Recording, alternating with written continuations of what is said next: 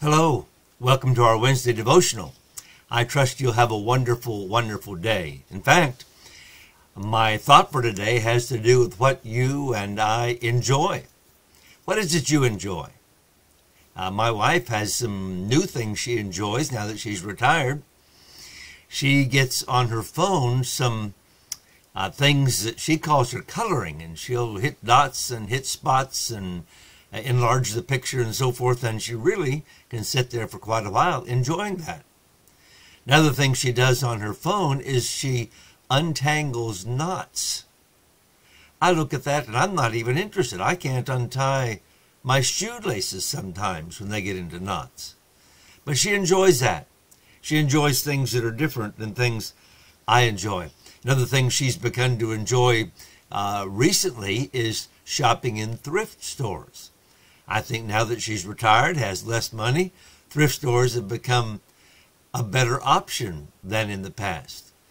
But she enjoys things that maybe are not my favorite things. So what is it you enjoy? I was reading in the Bible today, and I was reminded of what we ought to enjoy. My wife and I enjoy things together. We enjoy laughing together. We enjoy almost every Saturday night we'll spend a couple of hours watching gospel music, mostly Southern gospel music on YouTube. We just enjoy sitting there watching that music. We enjoy sitting on our back porch and on our deck. We enjoy that time together. What is it you enjoy? In the Word of God, we read this from Psalm 119, verse 47. And I will delight myself in thy commandments, which I have loved. I wonder how many of us could say, well, here's what I enjoy. I enjoy doing God's commandments.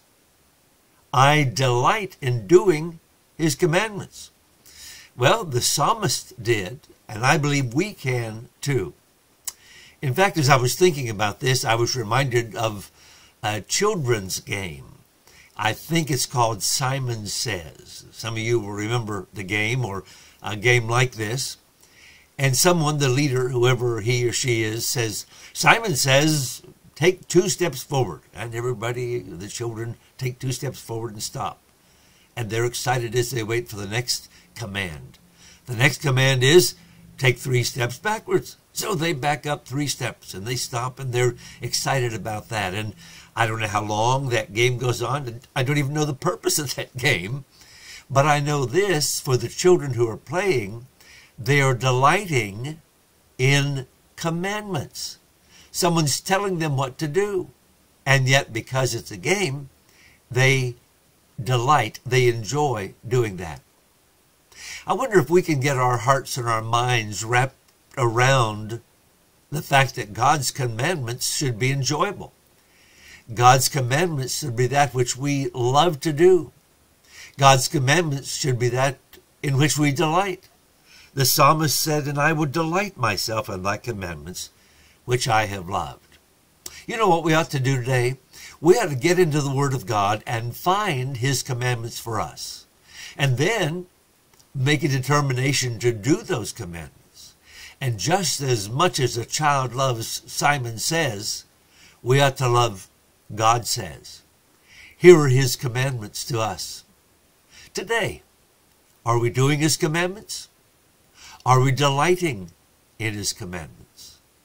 Again, I ask, as I did when I began a few minutes ago, what do we enjoy? The psalmist said, I would delight myself in thy commandments, which I have loved.